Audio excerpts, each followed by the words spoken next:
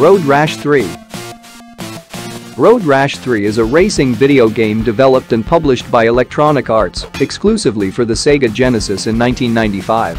Following the previous two Road Rash games, the player has won the US Illegal Motorcycle Championship. Road Rash 3 maintains the spirit of the previous two games while adding all new digitized sprites, bike upgrades, more weapons, and meaner cops. The player begins in the lowest division with a small amount of cash and a slow, difficult-to-handle bike. To earn more money, the player must beat as many of the other 15 racers to the finish line as possible, using all means possible, including kicking and punching them into a knockout. By completing all 5 races on a level, the player advances to the next, where opponents are faster and tougher, the police are more active, and the race is longer.